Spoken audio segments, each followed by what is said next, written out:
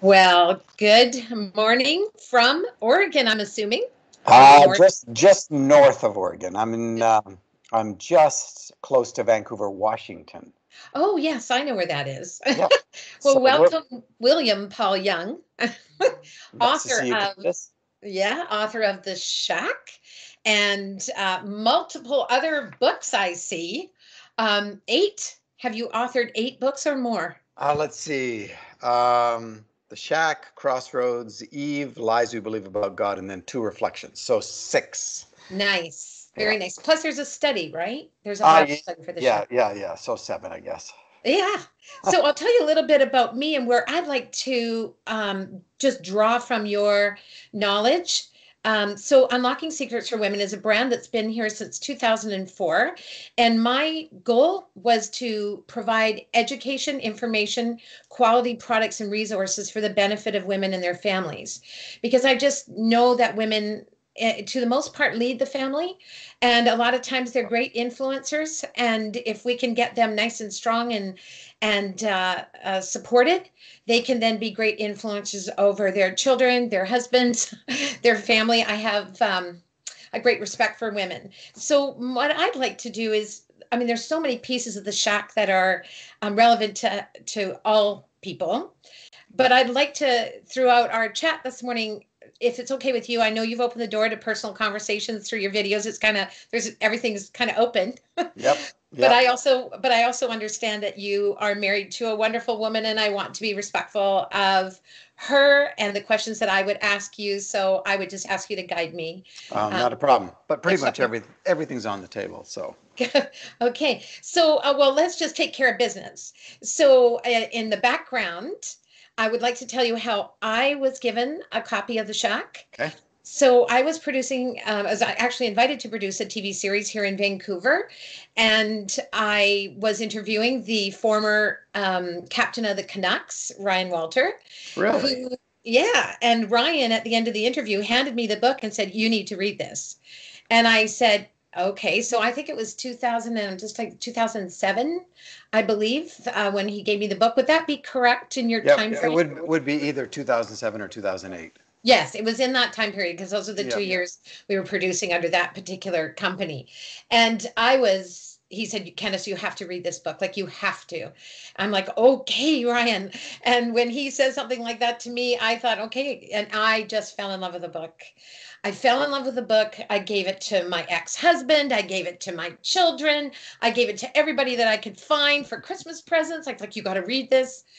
And I want to tell you why I loved it. And then I'd like to invite you to talk to me in response to I'm telling you why I loved it. I loved it Sure. because when I was a new believer, so I don't want to give my whole story, but I gave my life to God on his invitation, his drawing, his spirit, because I was kind of like a little Damascus Road, not in opposition to God, but afraid that I wouldn't be loved by anyone. So at Sure. 23 years old, I invited this incredible amount of love into my life. I had no idea what this was, but I was filled with love and just I didn't hadn't even read the Bible, but these words would come in, and then when I finally got a Bible, I looked like, oh my goodness, that's what I heard inside me. Yeah. So the whole verification of the authenticity of a real relationship with God that was not based in religious formality. Unfortunately, or fortunately, depending on how you look at it, all there was traditional churches and traditional thinking. And so I fell into that against my better judgment. So I was always in conflict. The Shack to me was my liberation and confirmation that Mm. yes, what I had experienced was real. And yeah, I was in great opposition to the religion that I was now surrounded by.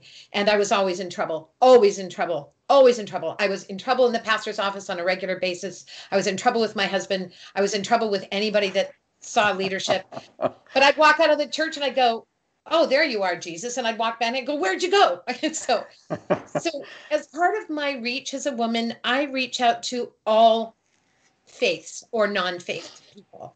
I Sure. don't flaunt my faith, but those that know me know that I do have a deep faith, and they do come to me for prayer or help when they need it, or challenge me if they're my atheist friend. And And so what I want to do is I want to create a platform because I believe that everybody wants to be loved. And there is no one who will ever look at Yep. me and say, I do not want to be loved. Do not offer me love. I'm not interested in love unless they're so shattered and broken they don't know how to receive it. Or they don't know how to take the risk. That's right. So Yep. what I would like to do is just have that approach with you, Paul, on reaching my broad-based audience for people that say, I don't want anything to do with God. I hate him. And I'm like, I always tease, I go, God, who?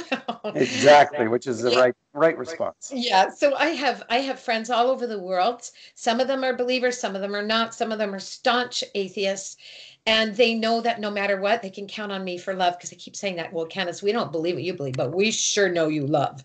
So I find that humorous, like you do, because we know who love is. So can you just tell me, from your point of view, what the world you believe is looking for?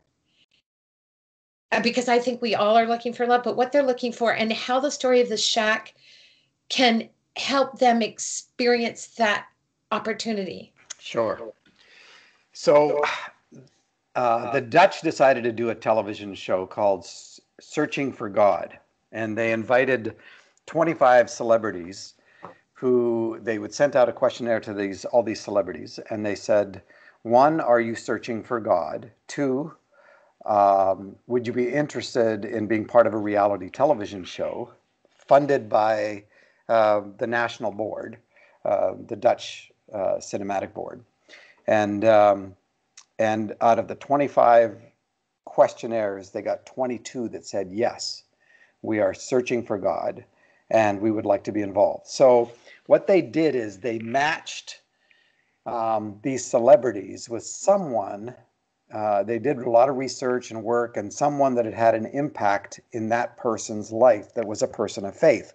And let's make that distinction right off the bat. Spirituality and faith are very different than religion. And I think that's part of where the conflict comes in, because God's never been religious. So, Yeah, he doesn't like it. That's what I've told no, my friends. God doesn't like, they say, I hate religion. I go, oh, God does too. So, yeah, it's exactly right. yeah. So religion requires three things: separation, magic, and sacrifice. And and this is about relationship, and relationship doesn't ask for any of those things. It's not about separation, it's about intimacy. It's not about magic, it's about actual authenticity. And it's not about sacrifice, it's about restorative love. And when the Dutch did this, they contacted me and they said, the world heavyweight uh, not judo, it was judo or karate or martial arts or something, champion of the world, we'd like to fly him to Portland, Oregon and spend a day with you, because he had read The Shack and it had a huge impact on him, although he was very agnostic. Mm. And and I'm like 5'6" and a wish, I'm just like a little guy. But they didn't tell him where they were sending him or to whom he was going to spend the day. That's part of the deal.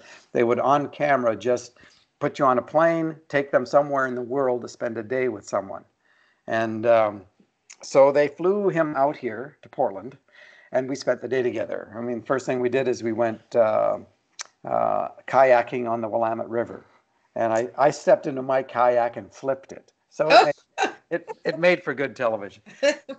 By the end of the day, we'd had all these on-camera and off-camera conversations about his journey and his story, and he was able to ask me any of the questions that he had. And at the end of the day, we were around a campfire, and he says to me, I want to believe, but I don't, I don't, I don't hear anything. I don't. And I said, well, I'm of the opinion that every human being is already a believer. They believe in something, and so what do you believe in? And he thinks about it for a second. He says, I'll tell you what I believe in. I believe in the love I have for my children. Mm. And I said, oh, so talk to me about that kind of love. And so he does, and he uses the language I would die for them. I would step in front of a bullet for them. I would, you know, if they're hurt, I want them well. I would suffer on their behalf, right? Mhm. So I said, so you believe in other-centered, self-giving love?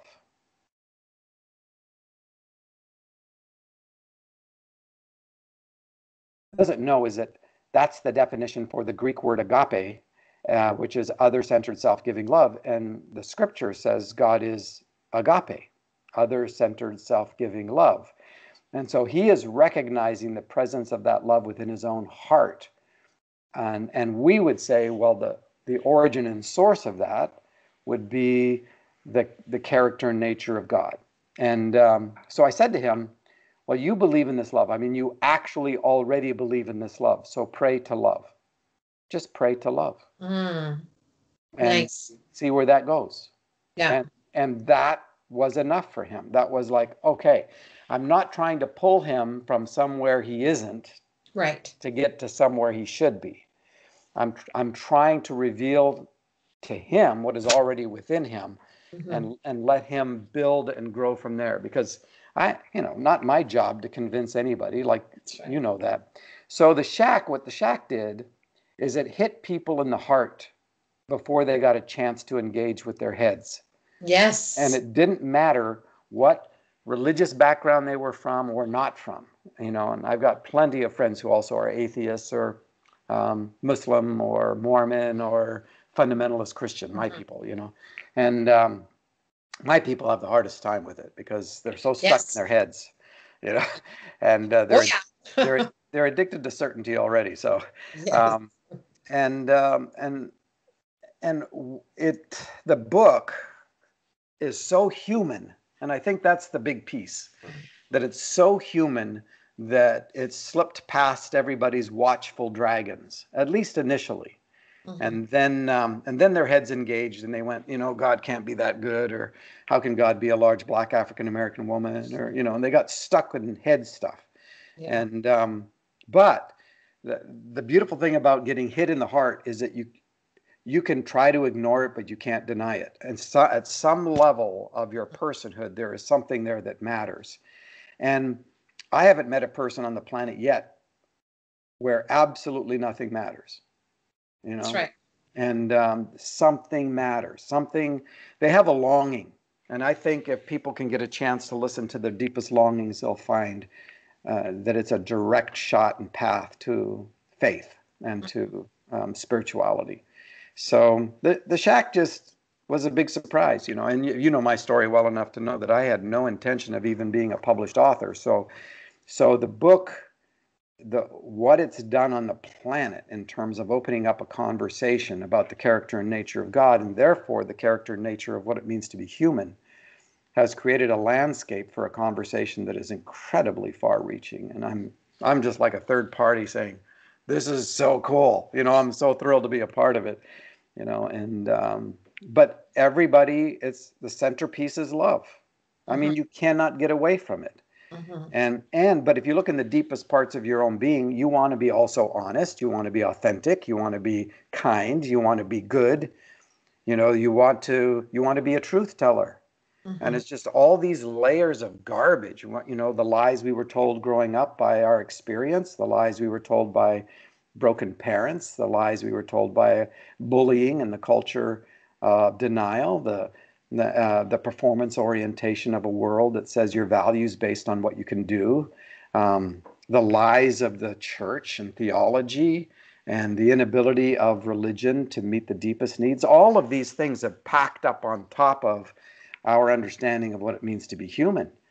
And we got buried under that. And Hmm. I think the work of God in our lives is to kindly unmask all the dragons, and so that we have an opportunity to see that the truth about who we are. And one of the lines that I love is wholeness, personal wholeness is when the way of our being matches the truth of our being. Hmm. So what's the truth of our being? And that's a fundamentally spiritual question. Yeah. It's not just a mechanistic, materialistic question. Why is there a longing for authenticity and wholeness and goodness and kindness and purity of heart. Mhm. Where does that originate? Yeah. And it's true. And there's such in addressing what you're saying, I find with my non-faith friends, there's a very strong sense of morality about what is right and what is wrong. And I'm trying to ask them, where do you think that originates from? Yeah. Yeah. A sense of you wanting right for yourself, right for others, but where is that genesis and the need for love as well? Yeah.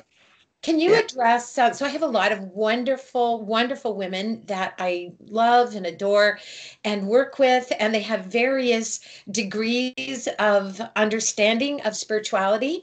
And there's some of them that really operate from the new age place, the I Sure. am Sure. God, I am God, we are all gods. And I want to be able to well, hopefully I treat them all with the same love and respect and with a humble heart, knowing that I myself am just as needy as they are for love and compassion. So, how would you address that authentic Sure. desire within them to want Yeah. to know? Well, for one thing, Scripture calls us gods, and there is this high view of humanity.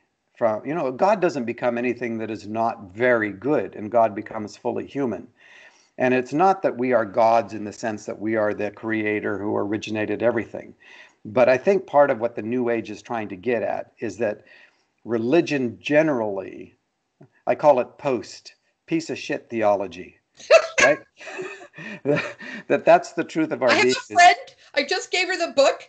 She is going to love what you just said because I'm always saying to her, you're going to have a professional presence. That's hilarious. She's going to love what you just said. Well, Anyway, she's going well, so the reaction against the religion that has told us that all we are is just a piece of garbage, that reaction is to say, no, we have seen something about being human that is so profoundly beautiful, so magnificent, that in contrast to the religious heritage that has told us that we are worthless and never enough, in comparison, we are gods. And Scripture aligns with that. It says if you understood the character and nature of who you are, it's it's not like you're in competition with a God who's the creator. You're not the creator, but even the participation to be creators ourselves on a scale that is not cosmic, in the sense that we didn't create the entire cosmos, but we have the power to bring into being a human being who will never cease to exist.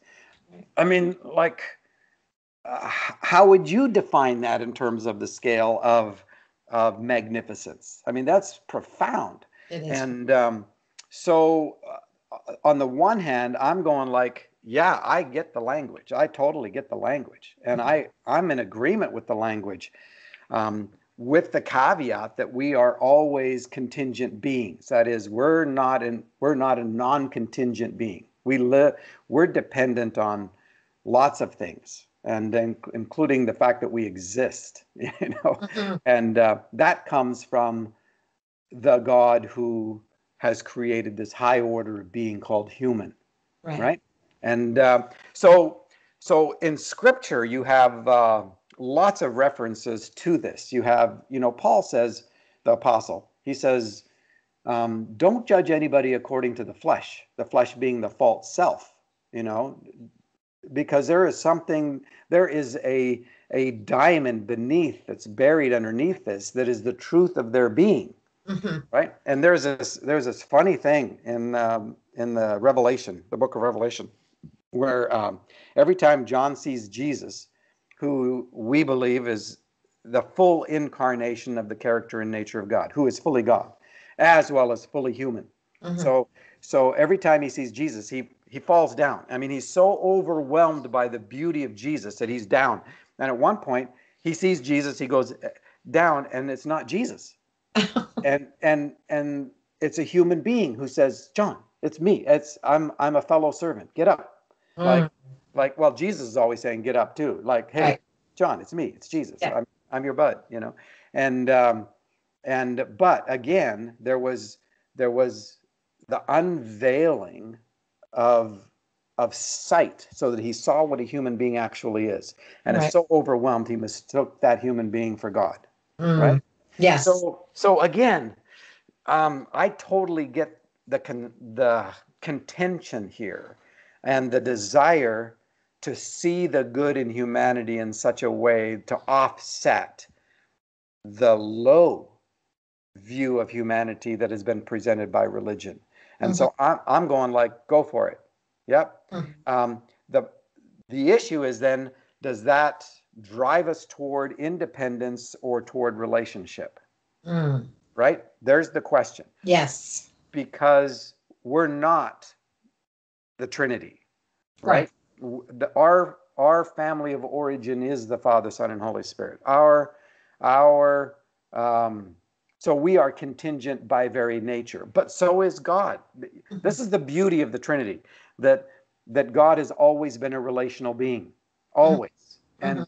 And it took the early church about 500 years to come up with the word perichoresis, which is a word trying to describe the relationship of God, and it means the mutual interpenetration of one with the other without the loss of personhood.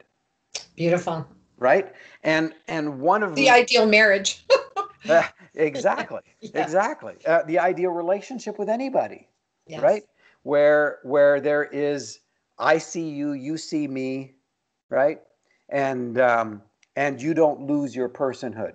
That's And right. in fact, our union together, even as friends, makes both of us more than we were alone, Right. right? Yes. And Absolutely. yeah, so so um, but the movement of wholeness has got to drive us toward relationship, not toward isolation, Right. right? And also, if what we're learning is not increasing our capacity to love, we're playing some kind of mind game here.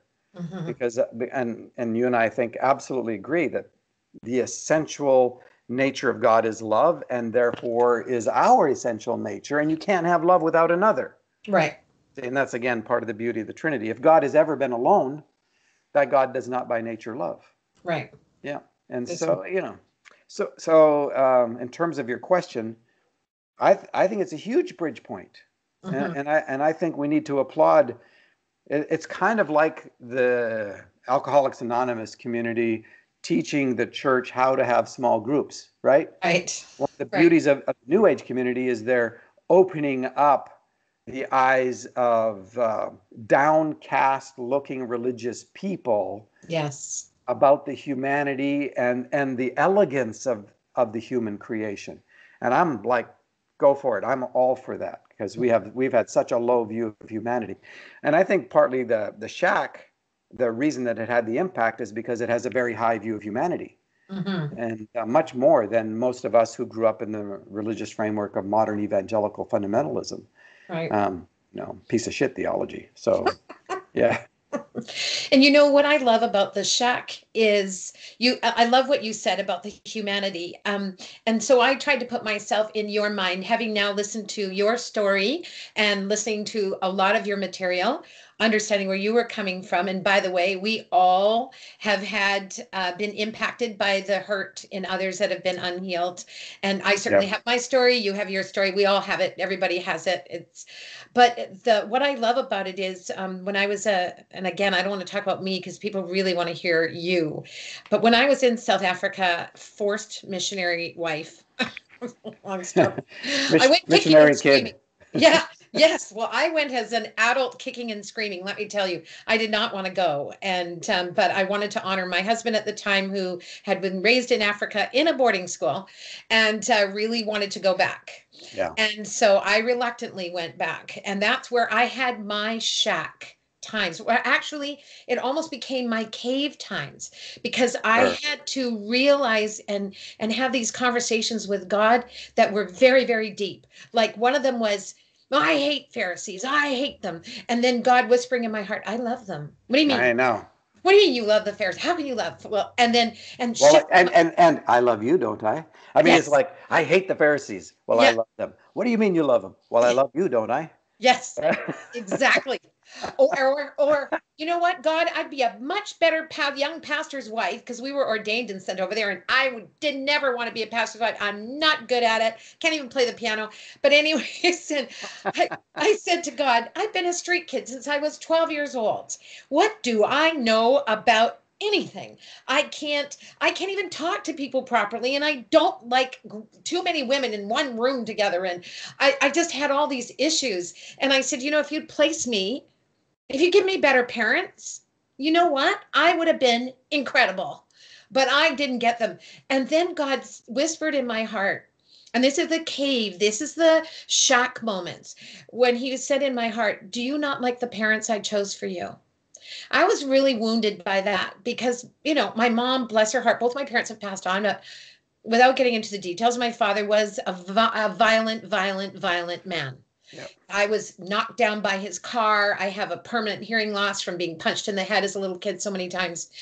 And then my mother, was trying to survive in this environment of abuse. And so she was cold. And long story short, and I said to him, I said, you know what, God, I'm going to give you like 5 minutes to straighten that answer out right now because I'm really choked with you. You're going to say that to me. I'm so hurt. You better explain yourself. And, I wasn't trying to be disrespectful. I was real. Yeah. And he said, where are you strong? And I said, oh my God, I'm so compassionate. I could never judge anybody. And, I've had an abortion. I was pregnant as a young girl. I've done everything known to man wrong. I couldn't judge anybody. And then I thought about my mom and I thought about all of that. And he said, and this is not something I could make up because I couldn't articulate, like you say, this book comes out of the drive of the Spirit of God, compelling you to share your pain through a story. God spoke these words to me and I knew they were him. Your parents' weaknesses have become your greatest strengths. I never wanted them to hurt you. I Right. never wanted them to hurt you. Right. I had never left you. I've always been there with you. Right. Right. So when I see the shack or I see the moments in the cave where the challenge of wisdom is to say, well, then pick a kid you're going to judge. Yeah. This is what God taught me in those moments in my cave and in my shack in South Africa, where I had to face stuff in me because I couldn't move forward. That's why I love the book, because many years later, we were in South Africa, 83 to 85 during apartheid, by the way, when the experience that was. And then when you wrote the book, it was like, finally, I found another soul who understood what God had introduced me to, that God sidelined by religion. And I don't blame anybody. I had a propensity to lean in that direction. Otherwise, it wouldn't have appealed to me at some point. So I can't blame anybody. Yep. It was in me. And this is why I refer to modern fundamentalist evangelicals as my people, because they are. And I don't want to create a new division, or I don't want to move to a place where now I look back and go like they're idiots, or and that wouldn't be love. Well, it can't be, and that's the scene in the cave. That's the judgment scene. It's my favorite place. I have a friend who's been on death row in Tennessee for 35 years now, and just saw him a couple days ago, and his name's Terry King, and he's just waiting for the date for his death, his appeal process, oh my all gosh. that kind of stuff. So can't even imagine. Can't even imagine. Yep. And so he was 18 years old, and he shot a young man, and he's now been waiting all these years to be executed. Well, he's one of the freest people that I know, and because and we talked about it. His prison's obvious, and it's very clarifying. You can touch the walls and the bars and everything. But he told me that what changed his life was the cave scene. He said, so I'm reading, and Sophia is challenging Mackenzie in the cave. And he said, for the first time in my entire life, I realized that I wasn't owning my own stuff because I sat in the seat of judgment. He said, here I've been all these years on death row, thinking I'm better than the pedophiles on death row, because at least I didn't do that. Yes. And because he had a sense of self-righteous superiority, he was able to sit in a seat and not deal with his own stuff. Wow. And it was the seat of judgment that kept him from that. And I think that's, again, the the book surprised us all, and very much me, in terms of the impact of it and how universal these kinds of things are. That Hmm. we sit in the seat of judgment. And I love your story. I would put a little caveat in one place in it, Sure. and because you came around the other side of it. Um, we have a sense of fatalism when it comes to God being in control. Mm. And God's not in control in terms of any sense of absolute control. Because as soon as God creates Adam, God loses that Free control. will. Yeah. Yep, yep, yep. And Yeah. we have got to maintain the integrity of free will Yes. as that which fundamentally makes a human being human. And so, yes, God knows your parents, the truth of their being, even when they did not. Right. And they made a choice to have a child, whether they intended to or didn't intend to, whether they did wanted that child or not. This is the same for someone who commits rape and a child is conceived, right? It's not like, well, God chose for the rapist to rape someone in order Yeah. for a child. The ends don't justify the means. That's right. And I Okay. agree with that. Yeah. Yeah, and this is where I have some friction with some of the New Age perspective, because when they start talking about being gods, which I get, but it's almost like then there is no evil, there is nothing that is actually Yes. wrong, and I'm Yes. going like, oh no, no, there's lots of things that are wrong. They Yeah. just originate with us. That's how powerful we are, Yeah. and um, and so yes, because my family upbringing wasn't great, and as Yes. you know, and it's more like Jesus saying they don't know what they're doing. Forgive them; they don't know what they're doing, Hmm. and they don't. Hmm. They're functioning out of their own damage and their own history, which is right back to the cave scene. Right.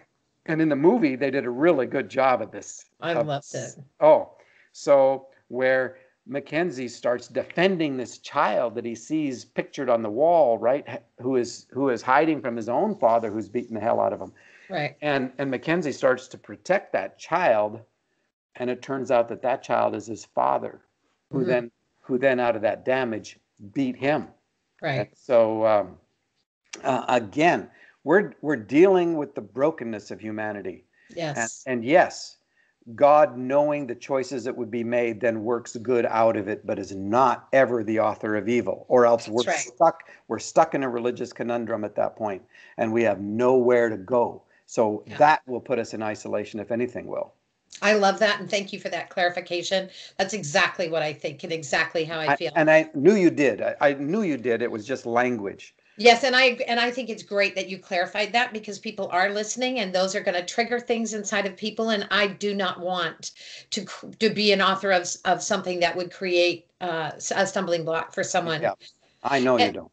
yeah, and one of the most beautiful things that God taught me was about David. So I'm absolutely consumed with First and Second Samuel on my bench every day in Africa. I cannot put it down. I'm fascinated. I'm learning about structure. I'm learning about protection. I'm learning about authority. I mean, God is just pouring, pouring, pouring into me. And I said to him, "You say he was a man after your own heart. Why did you love him? Why did you love him? Why did you love him when he was doing what he was doing?" Because in my innocence and my youngness of faith and understanding, I just saw him. Well, he committed adultery, and I would Yeah, expect to judge murder. myself as sternly as what he should be judged, and yet.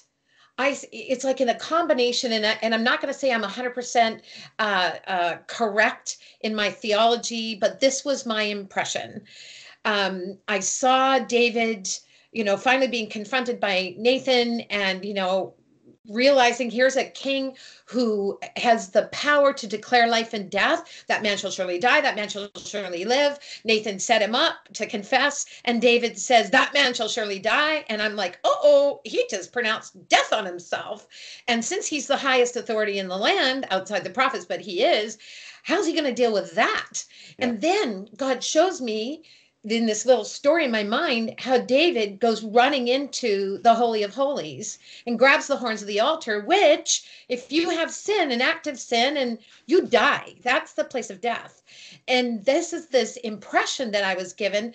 And then quickly, the scripture in Jeremiah, let not the wise man glory in his wisdom, or the rich man glory in his riches, or, let him that glory or boast in that he knows and understands me. And then God put this pause in my thought, because this was happening over like a 15-minute period in my brain, that I am the God of loving kindness and compassion. Yep. And God just said to me, David knew my secret, that I am merciful, that I am compassionate. And that I realized then that if I can't be that woman caught in adultery, now, fortunately for me, I've never done that, but I've done everything else. So that just levels the playing field. But I have imagined myself being that woman caught in adultery that Jesus had, that they brought to Jesus. And I tell my women friends, if I could not look Jesus in the eye with sperm still running down my leg because I got hauled out of bed, if I can't look at him like that and see that he accepts me and that he knows that I know that he knows that I know, and we know, if I can't have that raw kind of belief, Yep. then I think that everything is a waste of time. Because if I can't be that real, and Yep. David was that real Yep. in that moment. Yep. And so I want to ask you, what does the cave mean to you? You're the storyteller. It's coming out of your heart. What is the cave for you? If you have something to share about that, what is Yeah. that for you personally? Yeah. So it is, for me personally, the cave represents sitting in the seat of judgment, being self-righteous, thinking that you're better than anybody else. We can And always it's, find someone less than us. well, yeah, and therefore that you can then justify your self-righteous sense of superiority. And we do it nicely, or we do it with language that's been baptized or whatever, Mm-hmm. but we still create an us and them, and in terms of a Yeah. scale of value. And that scene, I'm trying to rip away the self-justification for judgment, how we act, and how we relate to other human beings, and it's all based in our own damage. It's a reflection of our own damage. Self-righteousness is a false sense of who you are, Well, it's or weakness. yeah, It's or weakness. Yeah. it's an elevation of the false self. Right. Yeah. And so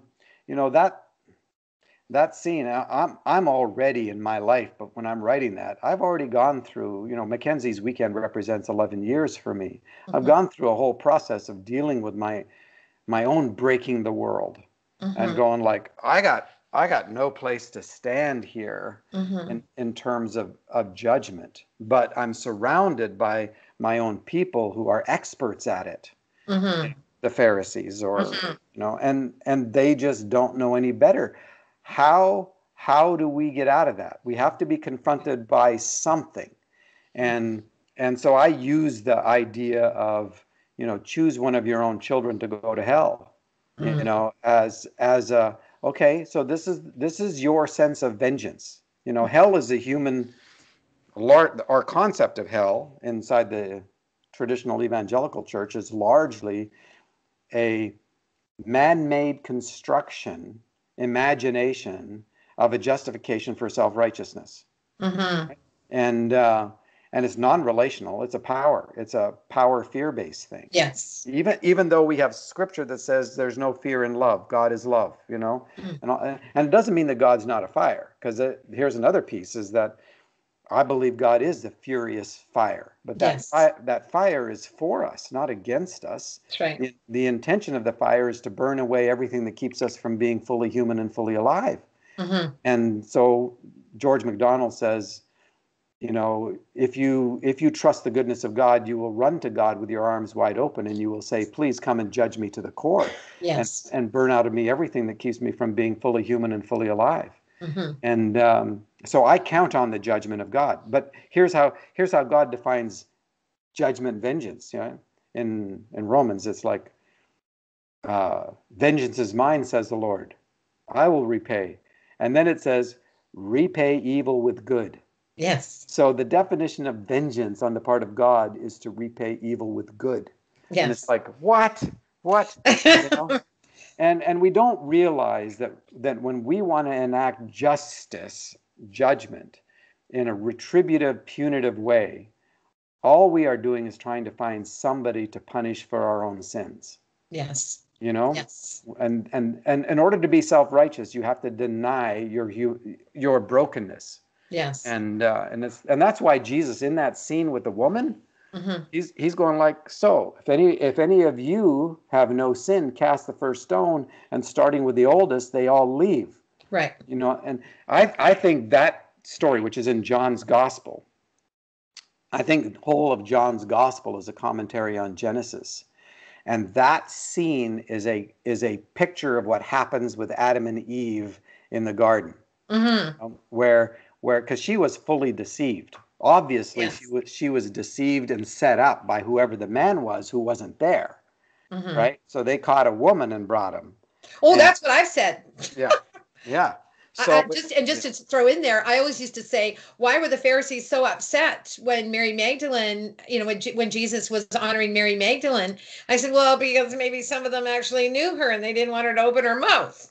yeah, yeah, But anyways, very, yes, very possible. So yeah, again, it's like in that scene, you have the eradication of self-righteousness through the exposure of everybody's false sense of superiority and willingness to judge, because that's what they hmm, wanted him to do.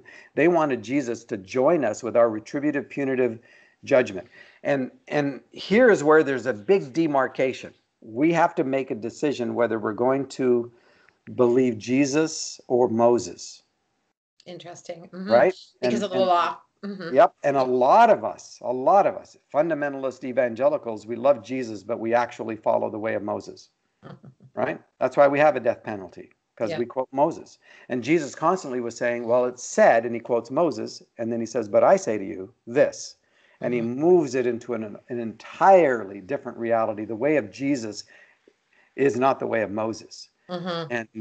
And so even on the Mount of Transfiguration, where the disciples are witnessing Jesus talking to Moses and Elijah, the voice of God is, look, this is my son, hear him, Hear him. That's as right. in contrast to both Moses and the prophets. Right. So whatever we understand about Moses and the prophets, we have to read through the incarnation, the person of Jesus, who comes to reveal to us the true character and nature of God, not the one that's been growing from all of history, which has Right. been important too. But even then, we're so blind we don't recognize love when we see him. Hmm. And it's interesting because the law, I suppose, I've said to my husband, there's a stop sign for a reason, and sometimes we just don't comply, but it certainly doesn't reflect the higher intention of love Yeah, and yeah, and all those pieces that can go along with that. yeah. I want to ask you a question about your thoughts on the Garden of Eden, and I just want to share this in my trying to help understand and what I have in my limited way God taught me and through my conversations over the years, I always imagine God and Adam, or Adam and Eve and God were together in fellowship. There was no division.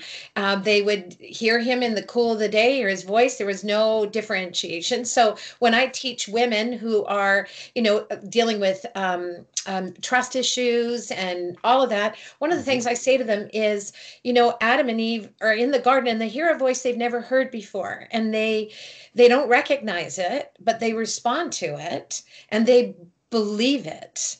And suddenly relationship is broken. Okay, let me tell the narrative a little bit different. You tell me, tell me. So Adam, before she is even withdrawn from him, right? Mhm. Adam is in relationship with the Father, Son, and Holy Spirit. There is no division. There is no separation. There is no sense of separation. Nothing. You have a series of good, good, good, good, very good, and very good in the description of the creation. Right. And then you have your first not good. And Hmm. the question is, does anything that is not good originate in God? And the answer is no. No. So where does it originate? Well, we know from Scripture that all brokenness originated in Adam. It didn't originate in the devil or Satan or did not. Through one man, 8 times in the New Testament, The That's right. brokenness of the cosmos entered through one man, Adam. And so that's why Jesus comes as the second Adam in order to That's right. restore everything that the first Adam messed up, right? Right. So where does that relational sense of separation occur? It occurs in the first not good. It is not good that the man be in his separation, is how the Hebrew puts it. Right. We think that it's just making a statement that, oh, God forgot to give him a woman or something, and it's like, no, no, no, no. This is Adam, who has now turned his face away from the Father, Son, and Holy Spirit, and now we've got to find a way to draw him back to face, Interesting. back to his humanity. So what do? So all the animals come and Adam can't find a face to face. He's already turned away from God's face, Ah. right? And so then God gives him a woman to call him back to his humanity, withdraws from him someone who is just as much made in the image and likeness of God as he is, right? No distinction in terms of power, value, significance. And when it says, I've created sadly, the English says a helper. No, this is a help meet. And the word meet means face to face. Right. And the word help is used exclusively for women and God, right? That Yes. word. He is your present help in time of trouble. Right. So she is there to call him back to his humanity. And he takes power. He doesn't even name her Eve, right? He names her Isha, weak and fragile. And so he takes authority. He's named all the animals, and so therefore taking authority. So he takes authority over the woman. And then he draws the serpent from outside the garden, from where he was created. In the Jewish tradition, the serpent represents all of creation outside the garden, who has not experienced the express presence of the love of God, right? Because Eden is supposed to expand until it covers the cosmos. And so he brings the serpent in. Adam does. Because remember, Adam's not deceived. Adam's never deceived. Interesting. She twice in the New Testament says is thoroughly deceived. And so how thoroughly is it when the man who she has turned to in terms of face to face sets her up to take the fall, right? Wow. So he brings the serpent in to make an accusation against God. And so when he is, because he's with her, so when he keeps his mouth shut, the serpent speaks the accusation. But when the serpent's silent, Adam speaks the accusation. So it says, and they heard the sound of the Lord God walking in the cool of the day. Actually, in the Hebrew, it's more beautiful than that. They heard the sound of Elohim, Yahweh, walking in the Ruach, which means in the Spirit. Right? So all the Father, Son, and Spirit, Elohim, Yahweh, Ruach, right? And there's this then confrontation. And the confrontation is very kind on the part of God. It's not malicious. It's not destructive, but it is first to Adam going like, what did you do? And Adam then makes the accusation against God. The woman you gave me. Yes. Right? So which is the same accusation as the serpent has been making. God is not trustworthy. Right? And so now you've got the collusion between Adam and the serpent now exposed. And the woman who is there to call him back to his humanity is now in a place where she has been thoroughly deceived. And what is God's response to her? Through you is going to come one that's going to save him, save everything, and crush the serpent's head, right? There is a completely redemption of her. Yeah, completely different response. This is why she is called Eve, the mother of the living, because Adam knew on the day he ate of it, he would have already died. That's what the Hebrew says. And so this is also why Adam is escorted out of the garden and she isn't. Interesting. 3 times in Genesis chapter 3, it indicates specifically that he's the one that's escorted out. But all of our traditions and our art and everything else has, Adam with his arm over Eve, their heads are down in shame, being escorted out with it, and there's a big flaming sword angel there. But the warning to her is, your turning is going to be to the man, and he'll rule over you. So Adam's turning has already been away from God before she is even there, right? And now the warning is to her. Don't leave Eden. Don't turn, right? Right. So she's been given a promise to have a child who will crush the accusation and bring restoration. And so what does she do? At some point, she's thinking, how is this supposed to happen? How can a child come into being apart from the will or the flesh of a man? Mm-hmm. And so she follows him out. Right. And when she has her first child, who is Cain, she cries, and the Hebrew is great. The English says, and she cried out with a loud voice and said, I've begotten a man child with the help of the Lord. But the Hebrew doesn't have with the help of. And New American Standard has it in italics, which means it's not in the Hebrew. Right. I have begotten a man child, the Lord. She thought she gave birth to the Oh, one who crushed the head of the serpent, and it turned out to be Cain, oh, because she tried to fulfill a promise within her own flesh, like so many of us have done. That's the story of humanity. in there. But here's another piece to this that is so important. When the woman turns to the man, who is she turning from? Well, she's turning from face-to-face relationship with God. Mm-hmm. What is she turning to find? Only those things she can find in her relationship to God. What are those things? Identity, worth, value, Yes. significance, security, meaning, purpose, destiny, community, and love. She thinks that she has to have a man in her life in order for those things to happen, Mm-hmm. right? But he can't provide them because he's not God. Mm-hmm. Not in that sense. He That's right. cannot be the source of identity or worth or value or Nope. significance, right? So she's saying, you need to give me these things. He's saying, I can't. And when you trap shame, you get fight or flight. Yes. He will rule over you, right? Yes. And so her turning is at least relational, which is much more like the nature of God. She's fundamentally healthier as a result. What is his turning? When he turns from God, where does he turn? He turns to the ground and the works of his hands. Mm. And the ground says, I can't provide you identity, or the works of your hands can't provide you worth or value or significance, thorns and thistles. So now the man's using territory and property to try to find those things. Right. And the woman is looking to the man to find those things. And the call of the gospel throughout all of Scripture is return, turn back, look at me. Yes. And when Jesus comes, we are told that Jesus is the exact representation in the nature of God. You can see God face to face. You Mm-hmm. look at Jesus, it'll tell you not only who God is, it'll tell you what it means to be human. Mm-hmm. And so, again, now you've got a war. So, men, at some point, if they're going to come to health, they have to turn away from the property and territory and a sense of competition and comparison. And, because men start wars. Yes. And when they turn to relationships, they normally, in their brokenness, use relationships as territory and property, right? Mm-hmm. And women, they've been in looking to men for the very things that God can give them, but men can't. Yes. And what Exactly. happen? What happens if everybody turns to face-to-face relationship with God? Mm-hmm. All of a sudden, you're not trying to suck the life out of somebody or out of your work or your career, Right. you know. And what's happened on a sociological scale is that when women who are relational, their skill set is better than so many men in particular occupations because of the necessity of relational IQ, right? And so now men feel like their territory and property is being challenged, Mm-hmm.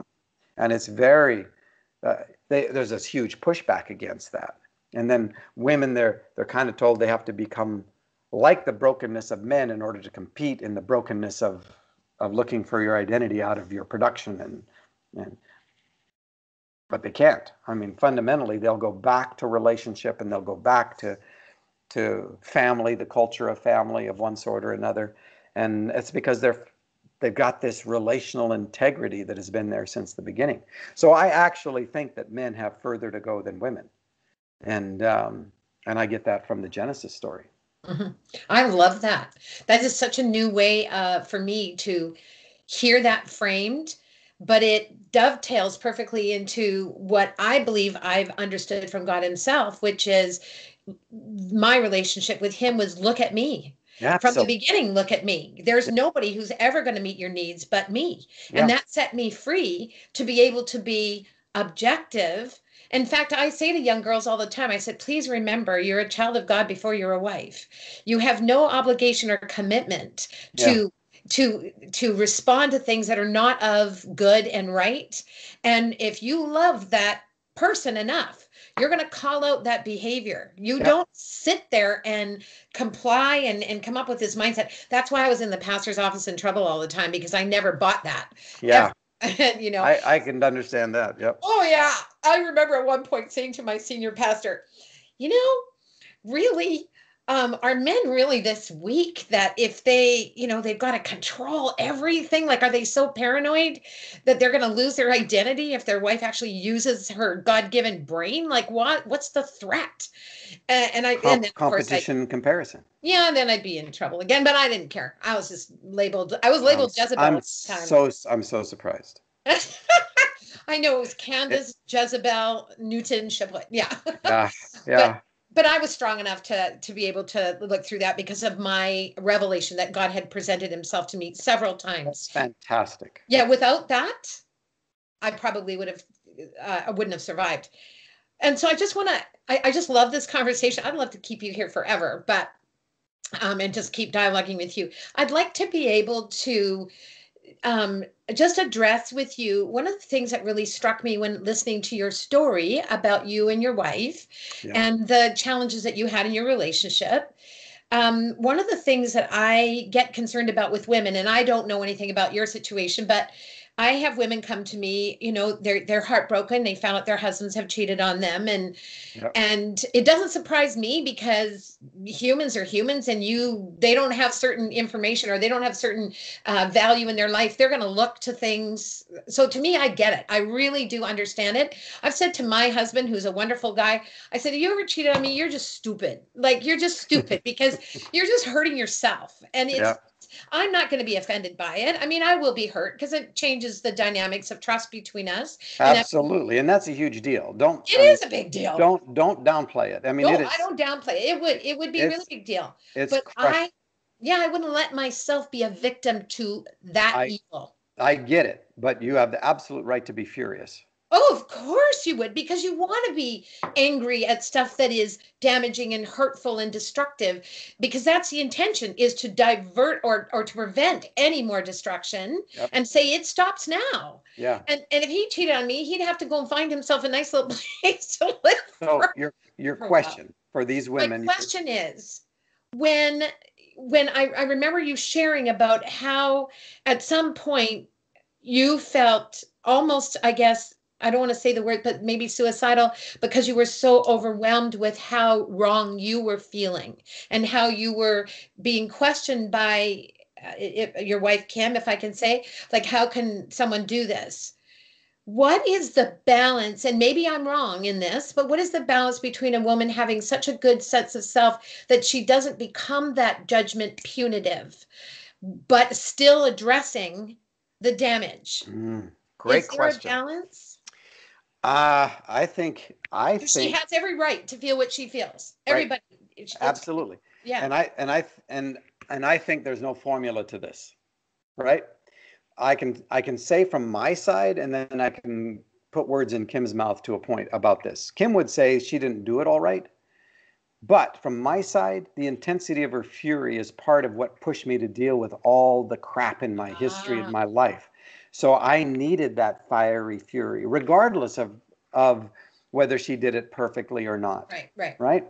So what really drives us nuts, and Kim and I both agree about this, is women who take such a high road. They don't deal with their own grief and emotion and loss with regard to it. They Ah, don't get angry, yeah, and therefore they bury. Right? They don't go down and deal with the stuff either. right. Um, I needed to hit the bottom, Hmm. and my adultery became the vehicle that was an invitation to hit the bottom. Almost hitting the bottom, I would have killed myself, Hmm. right? Hmm. Because suicide is a way to run before you hit the bottom, Right. and and and that's what started the 11-year of transformational process, which included therapy and all kinds of stuff. Hmm. But the intensity of Kim's fury was absolutely essential for me, and it it was so constant for such a long period of time that I couldn't get away from it.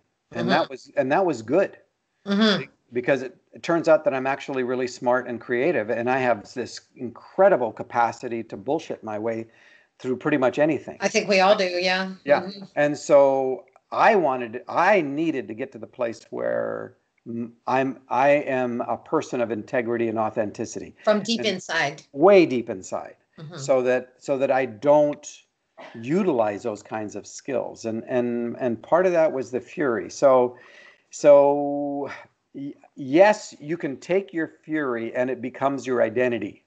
That's not helpful. Mm-hmm. Not to the woman. So in a situation where a man has committed adultery, she can take that loss and for the rest of her life never move. That becomes her new home. But Yeah. that's true with anything that where we get stuck and there's no forgiveness. That's right. It doesn't have to be adultery. It can be any wound, any wound. Yep, yep. Because I know people who are still stuck in historical situations where they've not let go of a person's throat, so they've been carrying around this corpse Yeah. their entire life and poisoning every relationship that they're in. Now, Yes. having said that, let's make a real distinction between forgiveness and reconciliation. Yes. Reconciliation is the rebuilding of trust. Forgiveness is where you let go their throat. Right. And so you can forgive someone and never trust them again, because trust has got to be rebuilt. And Yes. that's miraculous when it happens. Mhm. I'm like blown away when I see reconciliation happen, Right.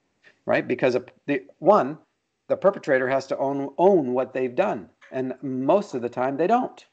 Right. They feel bad, but they don't It's own not the it, same. No. right? No, and if they just feel bad and they don't own it, the change is not real.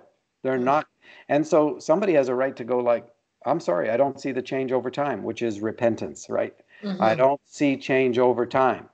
And unless you see change over time, you don't trust them. And Right. that's totally legit, And right? if you're truly sorry, you're not telling the person you wounded how to act, how to feel, and how to respond, Nope. because it's no longer about what's going on with them. You're just truly genuinely recognizing Yeah. you're wrong and you want to fix that. It kind of reminds me of the scripture when it says, when your ways are pleasing before God, he makes even your enemies to be at peace with you. I've always looked at that this way, that when I have finally figured out what God is trying to say to me, Yeah. the pressure comes off. Yeah. These Yep. people don't even realize half the time that pressure, that heart, that push it's something they can't even let go of, not because they're being bitter and ugly, but because something is compelling them to say he's not being authentic or she's not being authentic or something isn't real yet. And Yeah. it's not, because you know the fruit of true Yep. repentance. So I didn't go to therapy in order to fix my marriage. I didn't go to therapy to fix Kim, for sure. Right. And I went there to see if there was a way I could change. And that's how desperate I was. And that's Which is why, awesome. well, it is. That's the place. That's hitting the bottom, Yeah. where you're not pointing fingers at anybody. You're not trying to figure out who's at what percent to blame. Right. You're saying there are some things in me. At that point, I'm no longer in the seat of judgment. I'm like that's the last thing that I'm going to do, is to judge anybody, because Right. my failure was so obvious and the damage that I'd done was so brutally clear Mm-hmm. that it knocked me off that chair. Right. Thank God, Yes. because that's the only time that I could actually begin to look at my stuff and say, is there a way to change? And that's why Scott, my therapist, was the first person in my life that I said, can you help me? Mm-hmm. And I'm like, I either have to find a way to change or I'm done, because I am not going to live in a world where I'm going to hurt people like this. Mm-hmm. It's just too much, right? Mm-hmm. I think if I'd have hurt one more person than I did, it would have been too much. Oh, I can't even imagine, because when you wake up and you actually see what you've done, it's too much to bear. Yeah, And I wrote a little saying, I love you way too much to let you hurt yourself by hurting me. I'm going to make that stop, like now. We're yeah. not going to go there, That's because boundaries. Yep. yeah, the damage to you, the damage to me is too profound. Yeah. Do you and Kim ever talk as couples together, or do Oh, seminars together? rarely. we have very different personality types, and Okay. I like the interaction, the public Right. interaction. My Right. favorite time of when I speak is Q&R, questions and responses, Yeah. which is all fluid. Yeah. Um, and Kim's not an upfront person. Right. She's more a one-on-one person. We've done a couple question and response times together, but she'll look right at me, and it's not that she's a very strong person and she's got very strong opinions and all of that, but Mm-hmm. it's just not her frame of reference or environment that she does. And Right. so, yeah. That's cool. So I mean, obviously, I mean, none of us know when we respond to that impressions inside of us to either write a poem, write a book, write a story, do whatever it is that you're doing. And I understand the story behind writing that book, and not having the funds, and just being unique enough to put that book down for your children. Obviously, none of us ever know what happens with this vast when God breathes on something and his intention. So, two questions just in closing. One, what is Paul Young up to today? Okay. And number two, what would be so soul satisfying for you to know that your life has had an impact, so that you could close your eyes and say, that's all I've ever, that's enough for me to see that I have left this. Hmm. What So would that be? I get a phone call from my son at the time. He's in school for engineering at Oregon State, and he is 21 at the time. And he calls me sobbing on the phone, and he says, "Dad, this morning I just read chapter 15, which is Festival of Friends." Yeah. Yeah, which is the only chapter in the book never touched by a rewrite. It's in the book the way I wrote it, the day I wrote it. Oh, yeah. And there's a scene in it where he's standing on a hill with the Holy Spirit, Mackenzie, the main character, and they're watching Jesus walk into a community of worship and people, and at a distance, and that's really autobiographical in the sense that I always felt like I'd barely snuck in, and hoping nobody would see that I was there and ask me why I was there, and but I was watching God do stuff with those people over there, and and then in that scene, Jesus turns to Mackenzie, and Mackenzie, they catch eyes, and Mackenzie hears him say, in the middle of all of that community, he hears Mackenzie say, hey Mac, I'm especially fond of you. And Mm. my son is bawling, and he says, Oh, Dad, I heard him say that to me. oh, See, that's enough right it there. is enough. That was that was, because I wrote the book for my kids, you know, Mm. and that was enough. I mean, it's the other part of the answer to your question is a mantra that I have, that my only spiritual discipline, and that is learning how to just live inside the grace of one day, Yes. right? That is how I live. I'm working on projects and stuff, and I have a calendar, but I could be dead by tomorrow. I mean, Who knows? for real. But that's the point. Like you said, you just don't know what anything means. Right. So why don't instead of trying to figure it out in advance, why don't we let it unfold and learn how to stay inside the grace of one day? Why don't we learn to be like children, and who trust, who say, yeah, let's do that again, or let's this is fun, and be present rather than trying to be in some imagination that doesn't exist. So, like I said, I've got the projects and I've got lots going on, a lot on my plate, a lot of travel, a lot of talking and things like that. But we all know that one phone call and everything comes to a grinding halt. It's true. And so that's not where I want to live. I live inside today's grace. I mean, my whole life has led up to this conversation. So why would I want to be anywhere else, Exactly. That's awesome. Thank you so much for all your time. I really, really appreciate chatting with you. Very, And very welcome. It's been an I'm, honor and very fun. thank you so much. I appreciate it, Paul. Thank you. I hope to stay in touch, and Absolutely. yeah, God Yeah. bless. Bless you. Bye bye. Bye.